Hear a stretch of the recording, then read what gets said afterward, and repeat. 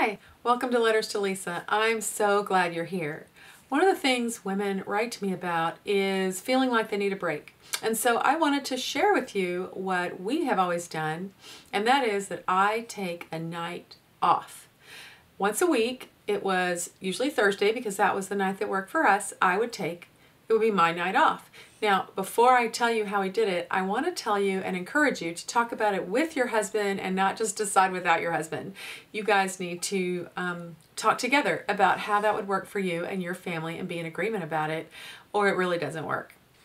So what we would do is, it was established between the two of us that Thursday would be my night off, and my husband would work really hard at getting home as early as he could on Thursday nights, understanding that that meant that, I have 9 kids, y'all, and there were times when all I had, like the whole decade of the 90s was literally like me and little kids.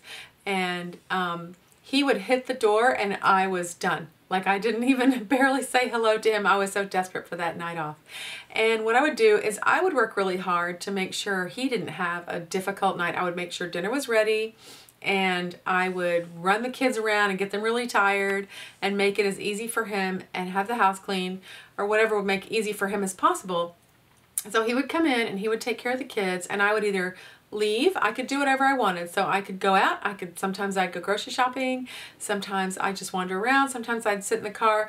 When I had a nursing baby and I really wanted to have sort of a night off even without the baby, I would stay home and I would lock myself in my room, and everybody knew to stay out of mom's room. And so my husband would bring me the baby when it would need to eat and then take the baby back. And so I could take a bath, I could clip my nails, I could straighten my closet, I could read, I could have tea. The secret to that was I needed to have everything I was going to want for the night in my room, and so I didn't ever have to go out. So like dinner, whatever, forget hot tea, because if you have to leave the room and they see you, then it's over.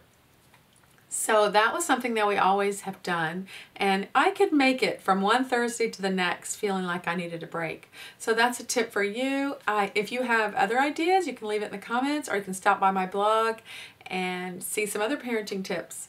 Thanks.